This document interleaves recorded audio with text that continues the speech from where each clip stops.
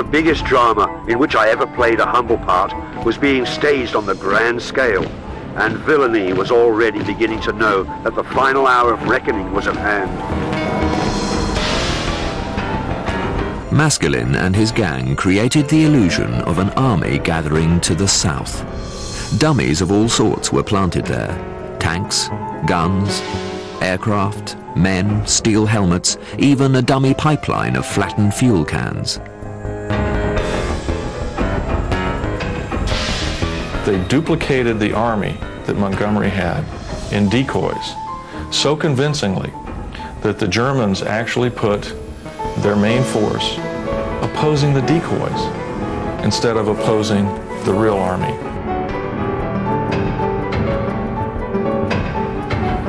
But Maskelyne had not finished yet. He helped to mastermind the operation's key deception, codenamed Bootram.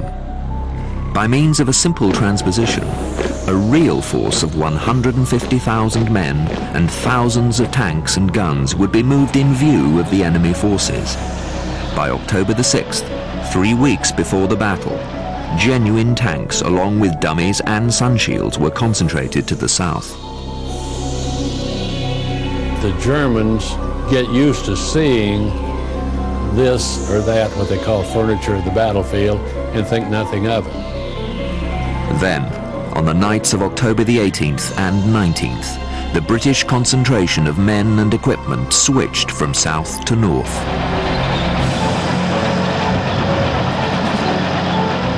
They would move tanks with their engines muzzled, creep forward, and get under these hulls.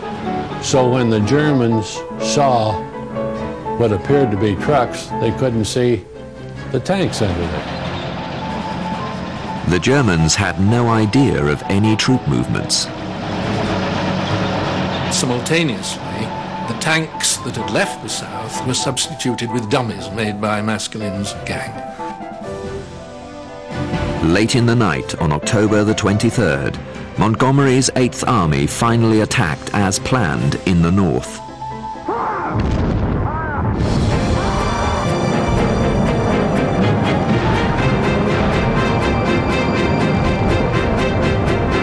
Rommel was not only taken by total surprise by this enormous subterfuge by these illusionists, but only had half of his force up there to contain it.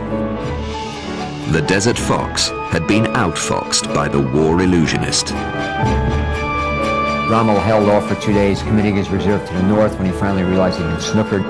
But it was too late. The German line had been penetrated, the British tanks were on the road, running along the coast. On November the 4th, the German and Italian lines gave way.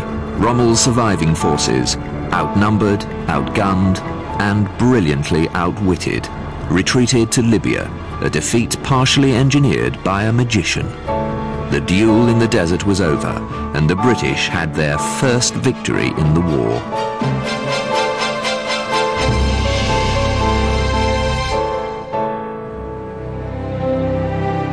On November the 11th, 1942, Winston Churchill praised the operation in North Africa, saying, "By a marvelous system of camouflage, complete tactical surprise was achieved in the desert. The enemy suspected, indeed knew, that an attack was impending, but did not know how, when, or where he was to be assaulted."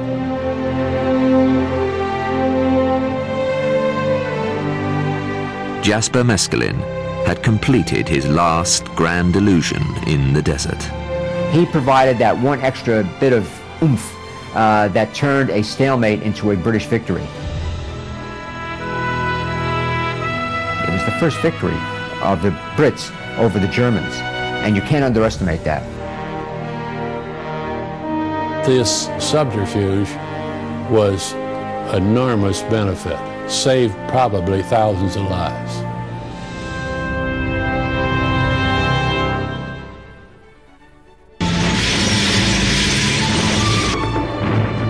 The battle for El Alamein was a tremendous physical and psychological victory for the British forces.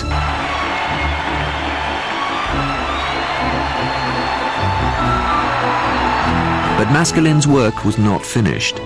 Using war magic developed in North Africa, he used similar wizardry in 16 countries throughout the Middle East and Europe.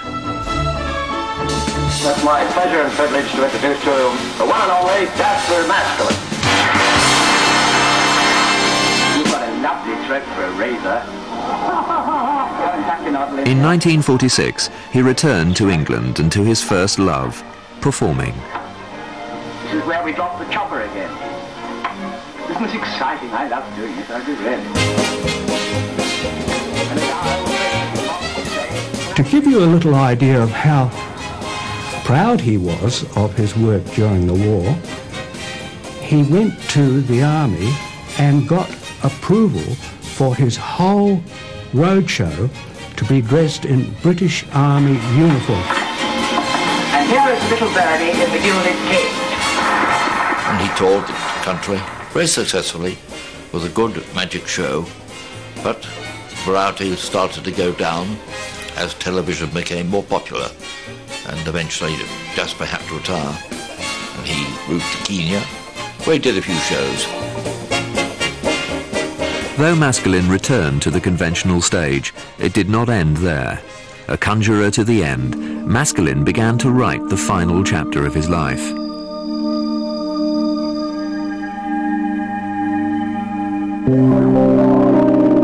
But even in his autobiography, he seemed to hide many critical details behind a curtain of smoke and mirrors.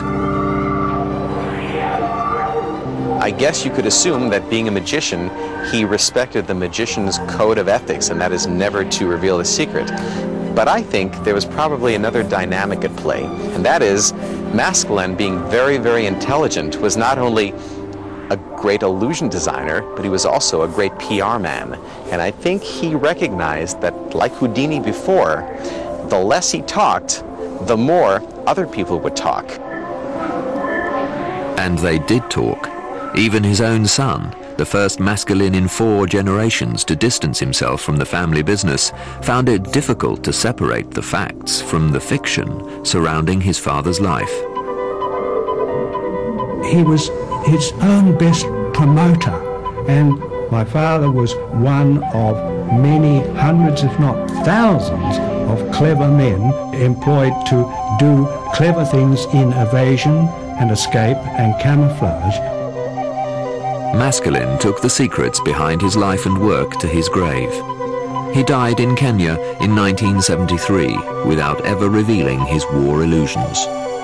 They remain a mystery today, classified as top secret by the Official Secrets Act, and will not be made public until 2046.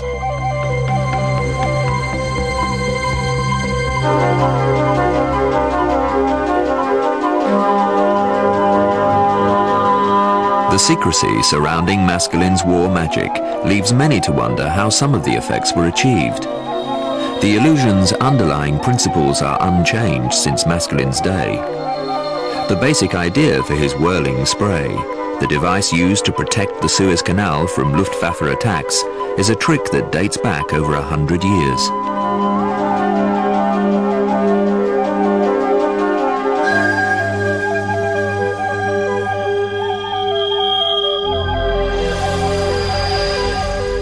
It is a method of camouflaging one surface against another, and by creating a light field, he was able to dilate the eyes of the pilots, and in doing so create what's called a black wash, basically making the Suez Canal become invisible. In California, magician Franz Harari demonstrates how to make a row of tanks disappear using the method of black art practiced by Jasper Maskelyne. Key to the illusion are 2 portals, each containing over 300 high-power aircraft landing lights. Where Maskelyne shot all of his lights straight up, I'll be shooting mine straight out at you. By using these light portals, you'll see how the simple manipulation of light can completely change an environment. The lights are first positioned facing the tanks, so they're easy to see. The then with a very simple move, more specifically, turning the lights around and shooting them at the audience, you'll see how very quickly your eyes dilate and you lose that sense of depth perception. All right, gentlemen, take your places and prepare to rotate the aircraft landing lights. In 3, 2, 1, make the rotation. The area behind the portals becomes a black wash, and the tanks appear to have vanished. For Jasper Maskelyne, the beauty of the illusion was always in the eye of the beholder. Whether it was a Nazi bombardier looking down from high above, a field commander tricked in the North African desert, or a fan watching his magic act. Whatever he did, and however he did it, the magician did it with style and with imagination.